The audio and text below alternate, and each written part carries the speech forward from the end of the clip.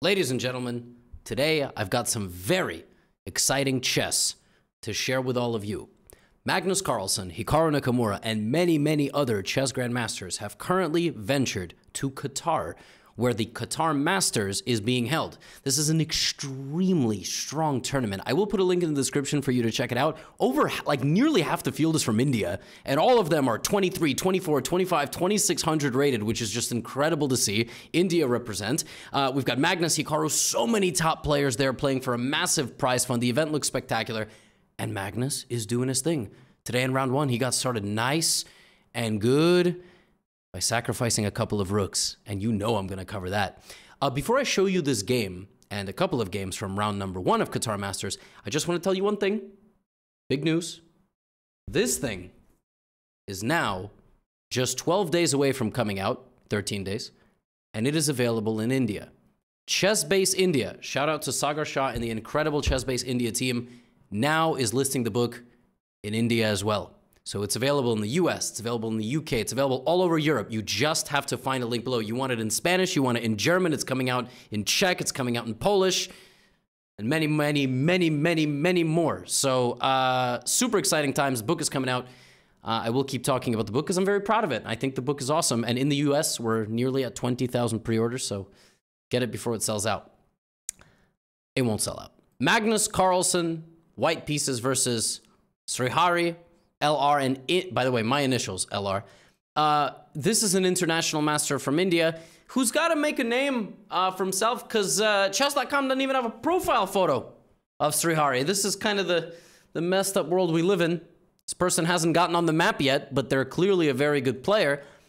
Chess.com, can we get actually, a few people in today's recap don't have photos, so we're going to, Magnus opens with c4, but it very quickly goes back to being a d4 opening. Very interesting. I wonder why Magnus did not play d4.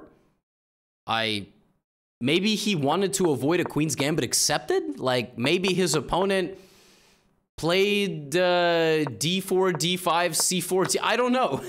I really, there's no, listen, Magnus is like the best player in the world. I don't think he avoids the preparation of 2400s. Magnus plays in English, but then turns it into a queen's pawn, and this is the Slav defense, knight f3, knight f6. Magnus already plays an interesting move, which is g3.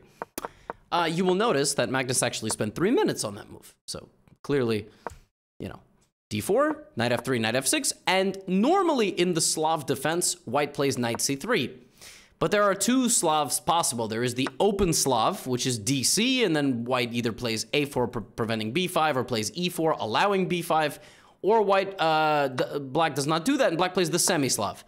Magnus plays g3. So he plays this in Catalan style. Basically, he plays the Catalan setup, and he wants to play bishop g2 with long-term pressure. He doesn't mind his opponent taking on c4, because he's probably just going to develop castle and then deal with this later. This is very Magnesian. He has done this in a handful of games, but his opponent plays bishop f5. His opponent's time doesn't even move. He spends exactly 30 seconds. Bishop f5 is very simple, just trying to get the pawn out to e6, but this move already gives ammunition to Magnus. Because now black is basically saying, I don't want to take the pawn. I don't want to accept the challenge of taking the pawn on c4. So instead, I'm going to bring my bishop out to f5. And so Magnus plays knight c3, which simultaneously puts pressure on this and takes this, from going to e4. But there's a hidden idea. Magnus now completely switches the game plan. So this bishop is an offering up to white. So Magnus goes here and now attacks the bishop. Why does he try to do this? Why does he try to put the knight on h4 to try to take the bishop on f5? You know what I can hear right now? You can't hear this. We have a neighbor with a small dog. And that small dog will randomly, throughout the day, just start barking for like 10 minutes straight. And that's what I can hear right now. You can't because of the settings of this microphone. Small dogs are not real dogs. I'm going to say this right now on camera. Why did you buy a rat? Why? Why did you get a rat? You could have just gotten a rat. It would have had the exact same. My dog is 55 pounds, like 25, 26 kilos. That's a real dog. That's not a real dog. It just sits there yapping. You might as well have gotten a little stuffed animal that makes noise. Just saying it right now. You have a small dog? We have beef. Pawn takes c4, knight takes f5. Why did Magnus go for that? Because you got to do something at this level. For Magnus to defeat a player 400 points lower than them, he needs just a little bit of imbalance. A little pawn structure imbalance, a little piece imbalance. And so now the plan could be to develop like this. But Magnus plays something very unique. He plays e3. So the pawn on g3 was designed for the bishop to go to g2. That is why Magnus played that move, but he's changing the plan. The plan is changing, and he's not worried about the potential weaknesses over here. This is a very big moment in this game. Black has multiple ways of setting up now. He could play g6. He could play knight bd7, and then after bishop takes c4, he can move this bishop. You know, he could play b5 and knight b6. But you're not going to play these moves against Magnus. Like, you feel weird playing b5. You feel weird provoking the goat. So you just kind of make solid moves. You know, you just play like bishop d6, you know? And you notice Black, he's played pretty quickly. Bishop d6 played pretty quickly. Bishop takes c4, clearly Magnus's idea. And now we're going to see the other idea. When Black castles, which is a very easy move to play, Magnus is going to play queen to f3. So the bishop and the queen are out and comfortable. The bishop does not go on that square anymore. Magnus has a little pressure here. He has two center pawns. His opponent has no center pawns, by the way. He has c and f fighting for the center, and he's going to try to use that open center. And his opponent plays g6. No, notice, by the way, Srihari has not spent any time. I don't know if this is prep. I don't know what this is. Clearly, Black is well prepared. He is unafraid of Magnus, up 10 minutes on the clock. Now, it's actually maybe not so good for White to castle. I mean, he could. But if you just leave the king here, then how are you gonna play? You're gonna play in the middle? You're gonna go here and here? Maybe it's better to create an attack. That's exactly what Magnus does. He plays h3. He's not gonna castle. Magnus castle. Well, he's just gonna play g4. Black is gonna go knight bd7. Magnus is gonna go g4. He's gonna get this big attack. He doesn't need to castle, and that's how he's gonna win. He's gonna play bishop d. He's about to make this look super easy. All right. Queen e7, and now Magnus plays g4. What? Yeah. Spent 10 minutes. He clearly didn't like something. And I think what he didn't like was this move c5. You see, queen e7 defends the b7 pawn against this queen and puts pressure here. Now, f4 looks nice, but it's not doing anything. This is not... I can always go this way. I think Magnus didn't like c5, which is actually quite an annoying move, because if you take, then Black just gets development, or even goes bishop e5 and then takes back later with the knight. But that would be weird. Just take back on c5. And d5 allows knight bd7, knight e5. So this is actually quite annoying. And Magnus spends 10 minutes and castles 20 minutes down, but the position's very tense. Now Black plays h5. He thinks for 12 minutes, and he says, you know what? I don't like that Magnus can play g4.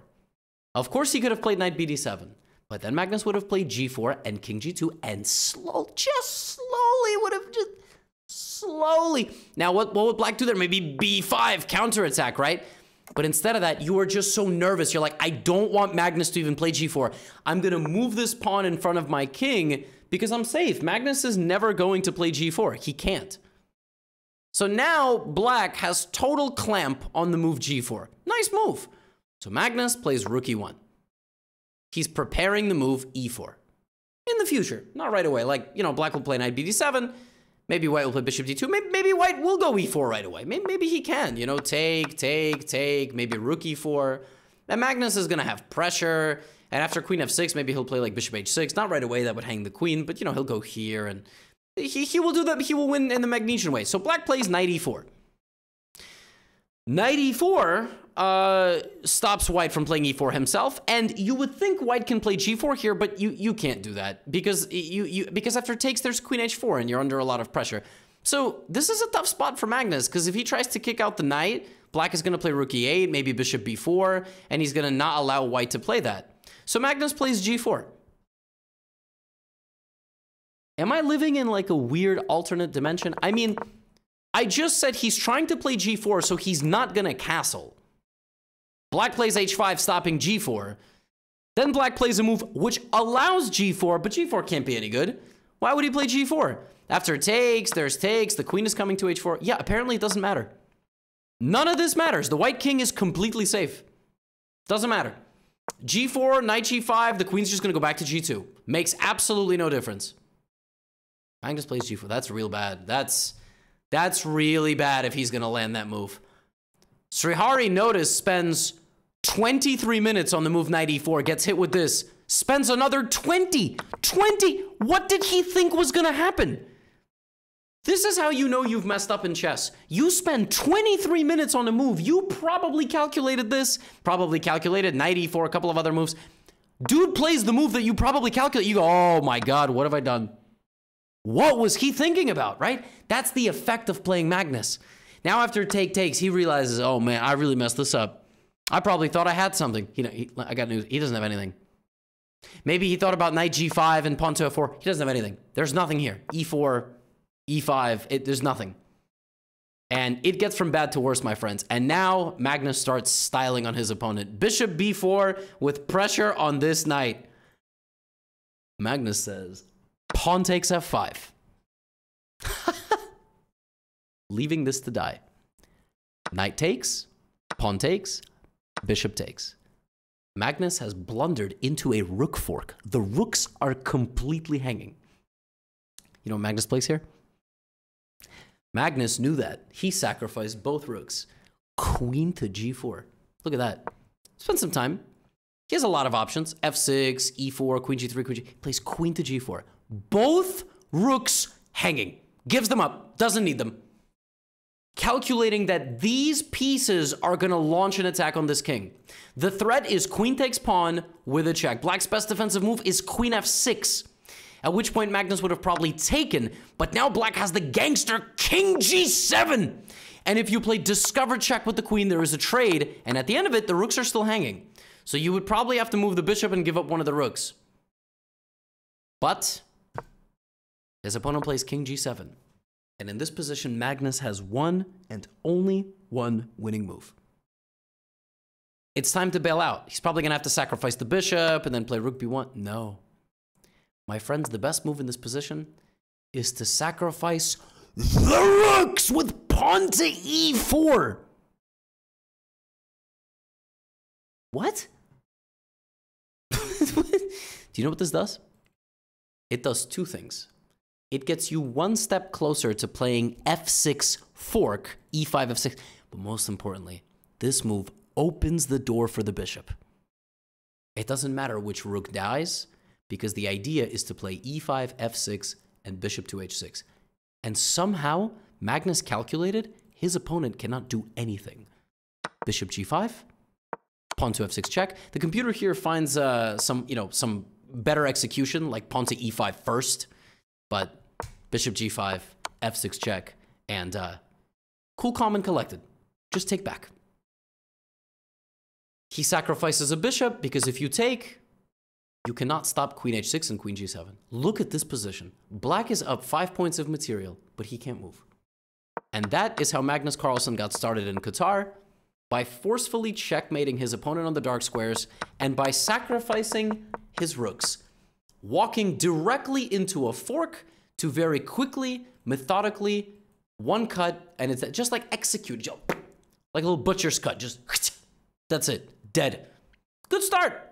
Let's see if he wins the tournament. Speaking of other good players, Hikaru is the board 2 of his event. His opponent is also from India, Vantika Agrawal, who's a strong women's player overall, but also I think she's like she's like an Olympic member there of the women's team. I mean, I think she's like 16, 17. I could be completely wrong because that country has, Indians, y'all got so many good players, but I think she's like 16, 17. I could be completely underestimating, but she's a very, very good player. And she also plays a Catalan. We just saw a Catalan set up in that game. Now, Hikaru's got a much tougher task. You know why? Because Hikaru is playing black.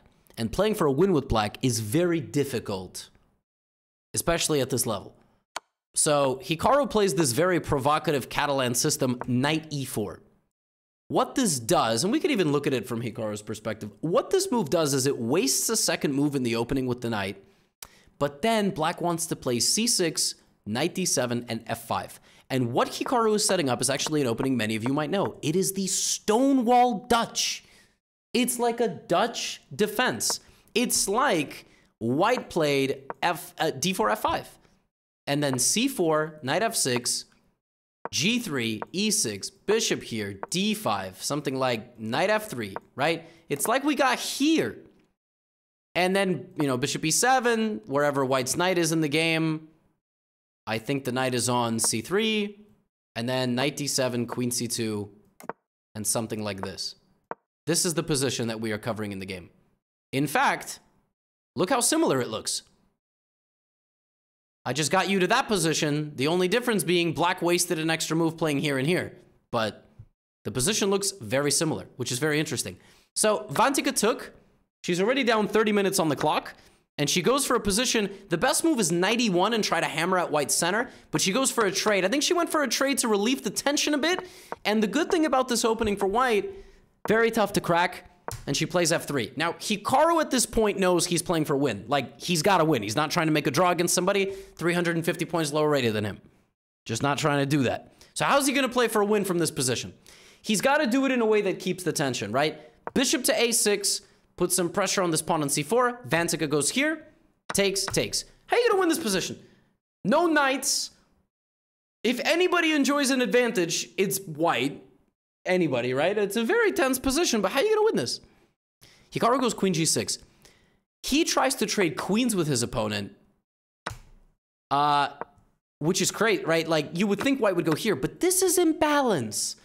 And then maybe she'll go here, and he'll go king f7, and then he's going to try to advance, right? Like, if she plays f4, he might take, he might open things up. So maybe she does have to defend herself with a rook here, right? And then he's going to go here, or maybe bishop c5 in the future, and then he's going to try to push this. Like, there's little ways. So she plays queen c1, and you'll notice she's spending a lot of time. And now, this is where Hikaru now activates 2780 mode, h5. h5 is very provocative. Very provocative move. And now h4. And in this position, she now had to nip this attack before it turned into anything. She had to play queen b1, trying to get a queen trade.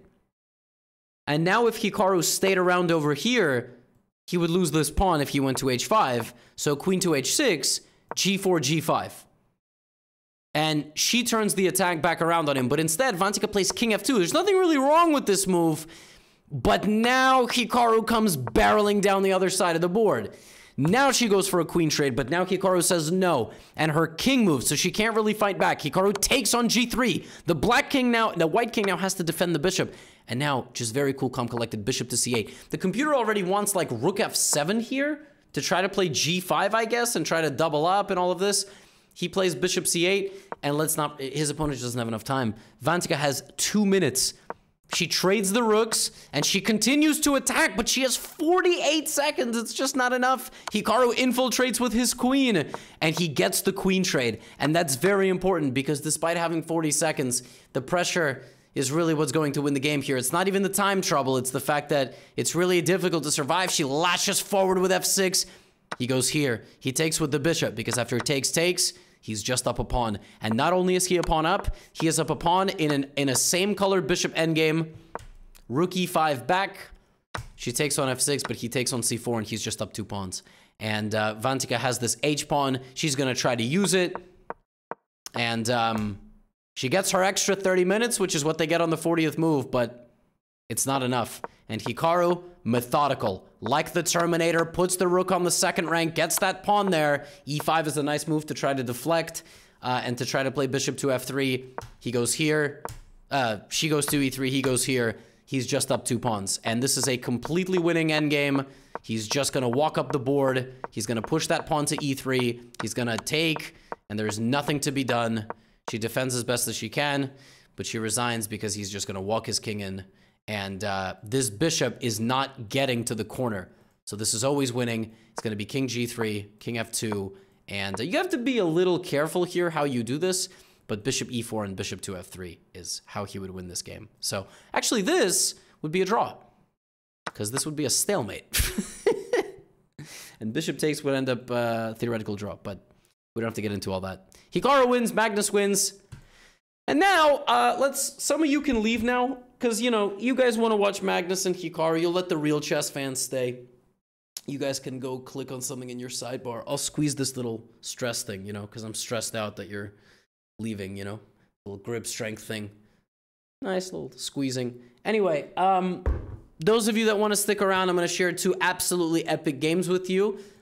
This is a game between Raphael Lagunau from Germany and Jordan van Forest, who I actually am very excited to see play in this event. And I hope he does very well, because Jordan plays a lot of exciting chess. What is that light on my... That's light? What is that? Weird. And then I have a game for you that was just a knockout in like 10 minutes. So that's going to be very fun, and you're going to see a gangster checkmate. E4. Jordan plays my opening, because I invented this opening. Caro Kann defense. White plays the 2 knights, and now bishop to g4 is one of the main lines, where black trades the bishop and plays knight to f6, and hopes that, you know, e5 happens. Bishop e2.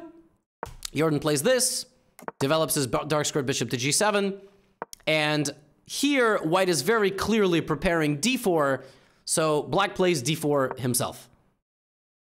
And where did white lose his time? 17 minutes on castling? Maybe he got locked in the toilet, maybe he had diarrhea. Rook d1, Jordan plays here, takes the center, and now is ready to play knight c6. I love this. I wish I could play the Caro Kann like this. White plays a4 to try to take space on the queen side. Jordan says, you know what? You castled h5. See, this is how good players play for a win. They're just like h5.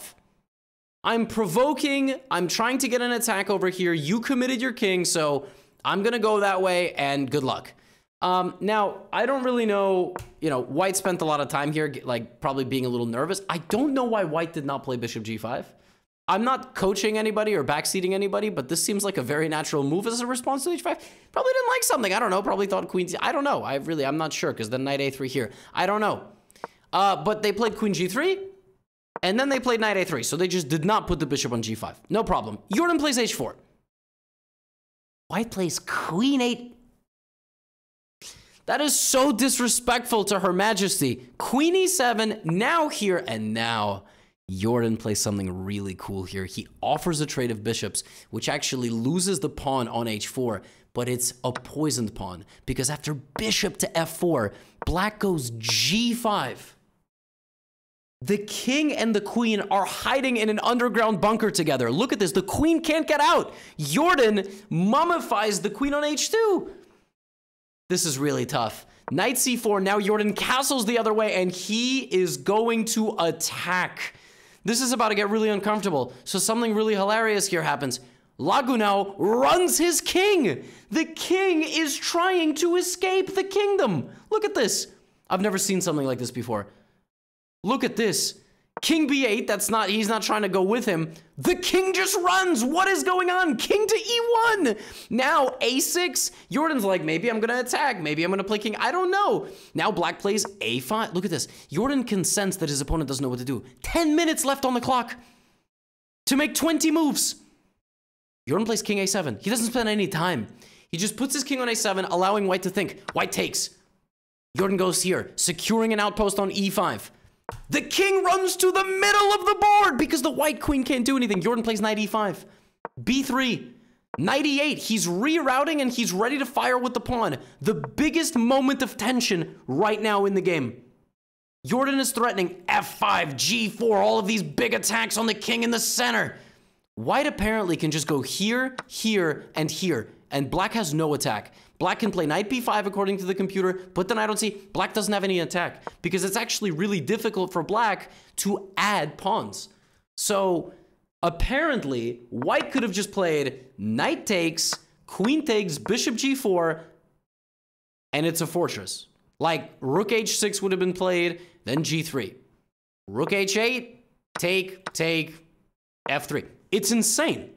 But apparently, this could be a fortress. Like, of course, Jordan would play b6 and try to... But this is what Stockfish thinks on a low depth.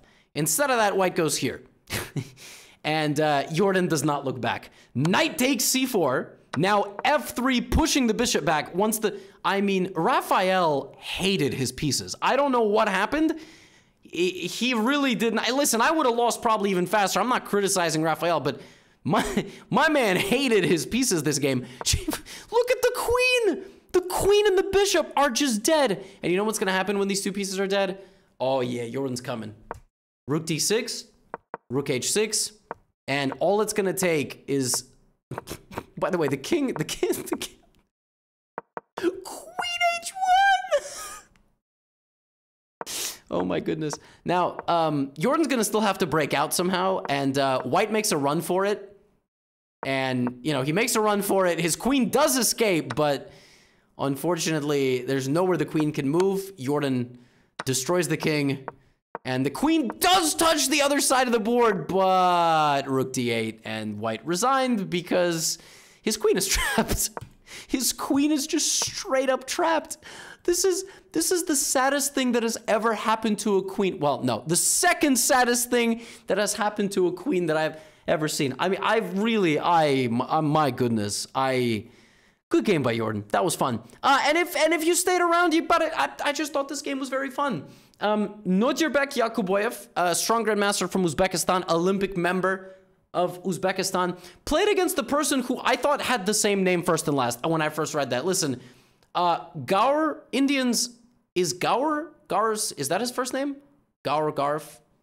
I thought that chess.com put two names. I was about to yell at them. But I think I've actually played Garv on chess.com. His name does, I think he beat me. So this was a Nimso Larsen, b3. And white played this gambit f3, e4. Very provocative opening, where you play like this and you try to get your opponent to take and play queen f3. It's a very interesting opening. Gaur was not having any of this. He just gave the pawn right back, which is normal. But white got a very pleasant position. I mean, he kind of played this in a way where, you know, and taking is not good because rook c1, and then if bishop g6, knight d5 is winning for white because you just can't defend this. Now, black needed to develop. He needed to play fast here. He needed to play knight c6. He spent a lot of time. He played c6. White went here, and as you can tell, Nodirbek is just going for it. Now he plays this move, knight e2, opening up pressure of the bishop. He's trying to play knight f4, g4, and h5. He's just trying to trap the bishop. Very difficult position already for black, who plays h6. And now, look at this. Excellent play from Nodirbek, very energetic. g5, I mean, nasty pressure. e5, good counter-attacking move. Knight d3, he pops the bishop out to h3. It's just a very nice position. I mean, white is just adding pressure. Now Nodirbek plays this really classy move, rook h2, trying to double his rooks without touching his king. Look at that, the position looking nice and juicy. And now the major moment in this game. Black was under pressure for a while. He was defending himself. He was worse. But f6. f6 was a big mistake because now white can just crash through. He has multiple ways of crashing through, and a lot of them have to do with that king. So Nodirbek here plays rook to g2, ready to take and go to g7. The computer wanted him to already play knight f4 and go for the bishop. He plays rook to g2, and my friends, after king to f7, g takes, and this knight coming out ready to go to f5 and h5, his opponent in this position, wanting to get his bishop off this front line, played bishop to e7. And in this position, Nodirbek Yakuboyev decided, I'm not going to slow play this. I'm not going to crawl forward with my knight. He played bishop to e6. Oh my goodness. I'm going to put an emote on this move. I don't know if it's a brilliant, I mean, do you know what the idea of that move is? The idea of that move is to attract the black king like a magnet. And now rook to g7, which simultaneously traps the bishop on h7, but also prevents the king's escape. This pawn monitors the king's escape forward. The king can now not go backwards. And if black plays a move like knight to f8, knight f4 is checkmate. Pawn takes, knight takes. The king is embarrassed in the center of the board, tarred and feathered.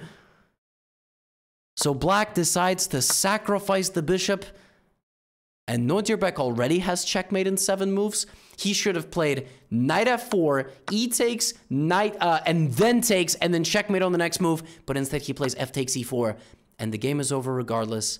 Bishop to d6, and Nodirbek plays knight f4 check, knight to d4, king e5, knight f5 discovered check, And he resigns because after king e4, check, the king runs forward, rook d3 mate. Oh my God. This man played bishop to e6. What a move. A full sacrifice of a bishop to seal the king's escape while simultaneously winning back your material with interest. Excellent game. Had to end it like this. Shout out to Neugerbek. Shout out to the Indian delegation. My friends, this opponent of his was Indian. There was an Indian who played Hikaru, and there was an Indian who played Magnus. I mean, India, y'all are crushing it. And those of you watching from India, check out the book on Chess Base India. There are only like 600 copies available for now. So they might run out fast, and then they will have to maybe order more. I don't know. Talk to Sagar Shah. But book is available in all places. It's coming out October 24th. Cool announcements coming soon. I will be doing live book events in New York City, some fan events. You will have a chance to meet me if you're from here or if you're visiting. I will sign your book. We can take a photo together. Maybe you don't want a photo. Maybe you're more famous than I am. I don't know. In any case, Qatar Masters is on. Magnus is sacrificing rooks. Whoever wins the event will lay claim to winning a super, super awesome tournament. And a good friend of mine actually is in Qatar. Shout out to International Master Alexander Ostrovsky from New York City, representing. I almost went to the tournament. Not really. He tried to convince me to come out of retirement to play in Qatar Masters. I said no. Then I beat Fallujah. It's still no. I'm not playing any tournaments anytime soon, but I will be cheering on my good friend. Maybe I'll cover a couple of his games as well. And that's all. See you for Qatar Masters round 2. Get out of here.